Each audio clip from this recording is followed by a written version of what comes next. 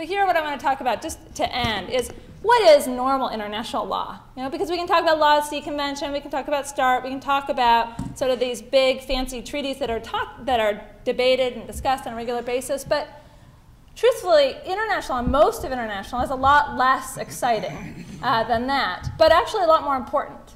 And so the kinds of things that you can do because of international law are the following. You always know what date and time it is anywhere on the planet, thanks to the Meridian Conference. You can mail a letter easily from to anywhere in the world. You can go to the US Post Office and slap a US stamp on it, and it can show up in Zimbabwe in a few days, right? That is thanks to international law. We can drive cars with better safety standards. We can place and receive telephone calls worldwide. We know that a second is the same length of time everywhere in the world. We can use the same software and computers worldwide, thanks to international law. We can get an up-to-date weather forecast about our destination before we travel, watch news and events from around the world on television because we have a uniform system for transmission of electronic signals. Listen to the BBC. You guys might not want to do that, but I do. And are able to buy more affordable clothing or goods. In fact, I spend less on my daughter's clothes today than my parents spent on my clothes, thanks to international law and increased trade. And so when we talk about international law, we have to be careful about taking these very extreme examples and pretending that they represent the whole. They really don't. The truth is that most of international law is operating every day in a way that makes our lives better and that protects the security of the United States. And so we should be careful when we're debating these issues, not to imagine that some of these particular examples, like the EU, are representative of the whole. And with that, I will open it up to conversation. Thank you.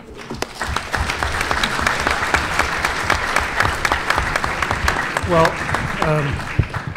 I'd like to really thank the organizers of the panel, because I think when they chose today's discussants, they did a very good job. And I think we've set the stage for a lively conversation. I want to begin, I guess, since you just spoke, Oona, I'd like to begin by just asking you, can you think of some binding article of international law to which you take serious exception? Sure. This is fair turnabout. If I ask you if you can come up with any customary norms that ever changed our behavior, is there an international law that I disagree with? So the one that jumps to mind immediately is the recent Security Council resolutions that were passed at the behest of the United States that are aimed at controlling access to money by terrorists. Now, that goal doesn't bother me in the least. In fact, I share that goal and think it's an incredibly important one, and one around which there must be global cooperation. What I'm concerned about is actually, and I think that Jeremy probably should be and probably is actually concerned about this. This may be a concern we share. That the way that that was done through a Security Council resolution that is then binding on all member states. And that this, I think, raises concern. It's a new use of Security Council resolutions. It's a legislative type action by Security Council, which Security Council typically hasn't done. And it's unlike a typical international treaty, which requires national consent before the treaty is binding on the state. Now, the Security Council resolutions, one might argue, you've consented to by consenting to the UN, but I actually think that, to the UN Charter, but I actually think that this is taking a step further. And in fact, you see some pushback even in the European Union. The European Court of Justice has said, actually, we can't put this automatically into effect. We have to look and see to what extent this is inconsistent or consistent with our human rights obligations internal to the EU. So that's the first one that comes to mind. And precisely because I think it's inconsistent with what I see as an essential feature of most of international law, which is that it's centered on sovereign consent to the agreements that the state is being held to. Jeremy, I saw you raising a finger. I mean, as you pointed out, the European Court of Justice decided that actually EU law here will trump international law. So you're one example of where you say, I'm sorry, international law has gone too far. I'm siding with the EU. Great, that's really reassuring. I mean, contrary to what you said at the beginning, this turns out to be international law as interpreted and presented to us by the EU. I want to ask a question of Brian, because this is something that's now bothered me for many years. My father-in-law helped negotiate the Law of the Sea Convention or treaty for the European Union.